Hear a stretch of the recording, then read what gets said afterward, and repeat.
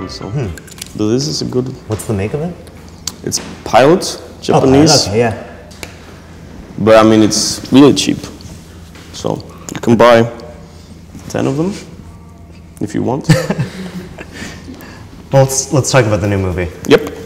How did you come to the project? What was the context? What was going on when you approached it? Actually, you have a really nice pen. I like it because I don't have to put a lot of pressure when I... This is actually one of my absolute favorites. Yeah? Well, okay, sorry, I thought it was a lead pen. No, okay. It's It's a Caran d'Ache. Yeah, it's really nice, Thank actually. you. Well, I don't really know how I started making the film. I just make the things I make, and I don't really know where it starts. It starts somewhere and turns into something. So I don't really know how it started. It seemed like you took a little bit of a break between your previous feature and this one. Well, not a break really, but I do different things. You had 2 books in that time? Yeah.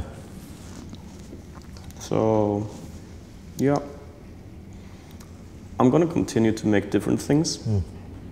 I'm not just doing films and then, so. I have no career plan, no goals really, except to stay in Sweden because I love Sweden. That's the only goal I have really. Are you going to return to poetry at any point? Always. Yeah? Yeah. I don't think the previous 2 books have been translated yet, but is there plans for that? No, I don't think so. That's a shame. Yeah, well, it'll happen when I die or something. Well, that's fine with me. We'll see. How was the production of this film? It seems like it has a lighter touch maybe than Mammoth. I can imagine that the productions were probably also very different. Very different, yes. This was a really nice, the whole shooting this film was really nice. It was just a lot of fun. And I think actually that's, to try to answer your first question, is probably that I wanted to make something, that was probably one of the reasons why I wanted to make the film, was that I wanted to make something that the project itself, the process would be fun and sort of simple or something, and smaller. And it was a really good time. We had a lot of fun making it, and we had a really good team, and everyone was, I think, enjoying themselves. Did you have a personal relationship to the subject matter? Yes, of course. What was your upbringing like? How did you come to punk music?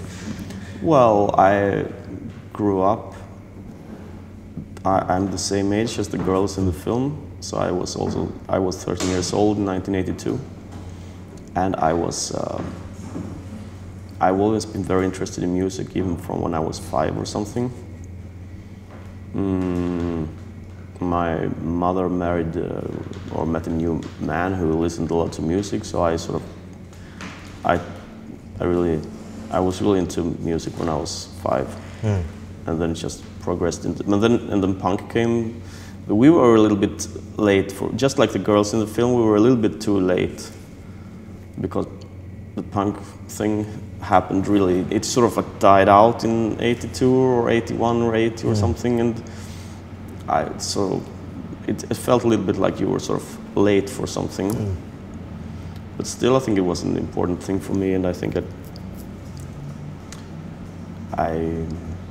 in many ways, I'm still there, in that place where I listen. Just some details changed, but you stay very much the same in many ways. And I think there was some feeling that you could do anything, and I think I still have that feeling, and I think I still have the feeling that you don't necessarily have to do things very well.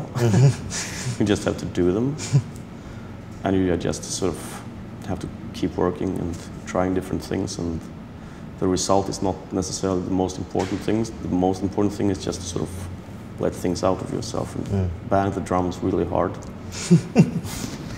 And it was an adaptation of your wife's graphic novel. How did you approach the adaptation process of taking a graphic novel and turning it into a film? It was really simple, and I just asked her if it was okay with her, and then she said it was fine, and then I just turned it into. I changed quite a lot, especially in the story, but I sort of tried to stay very close to the atmosphere and the tone of the book. and especially since the book is about Coco's childhood, so it's sort of 80% autobiographical. So that was, of course, also because I didn't know her in those days. We grew up in different cities, and we met much later. So that was really fun to sort of fantasize about what she was like when she was 13 years old or 12, something. So I think I wrote the script quite fast, and I don't know. Maybe it's wrong, but it feels like everything went just really smooth and fast, and everything. It's probably wrong, you know, memory tricks. I don't know. You mentioned the tone, which is, I think, pretty palpable in the film. Yeah. And I'm wondering how you delivered that tone stylistically. Actually, when I just realized that actually the book is actually a little bit sadder. It's more about sort of like being alone, and sort of your mother is away at a party, and you're sort of.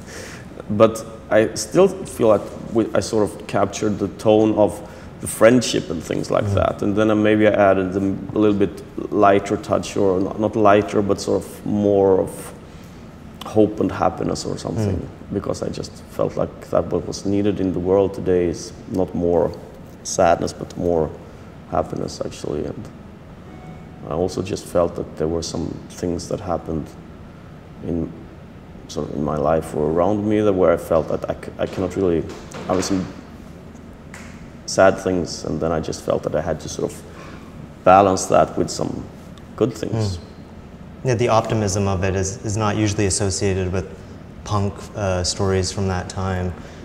I was thinking, it reminded me of seeing this Swedish film from, I think, 1980 called Children's Island.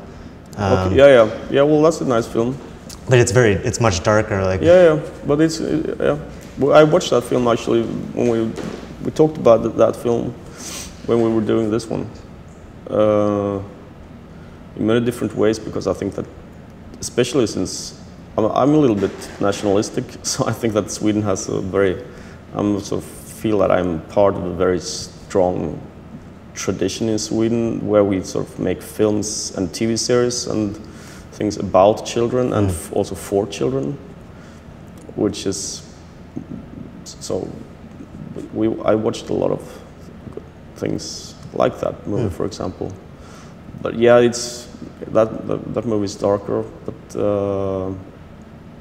I want to do things. My ideal at the moment, I'm changing the whole time, but my ideal at the moment is to make something that really takes things really seriously, but treats it with some kind of optimism, which is not the same thing as positive. You don't have to talk about it in a positive way. You can say that everything is terrible, but it will get better. I thought that's sort of some kind of ideal for me at the moment. Tomorrow I will have another idea, but today. Thank you, Lukas. Thank you. Good.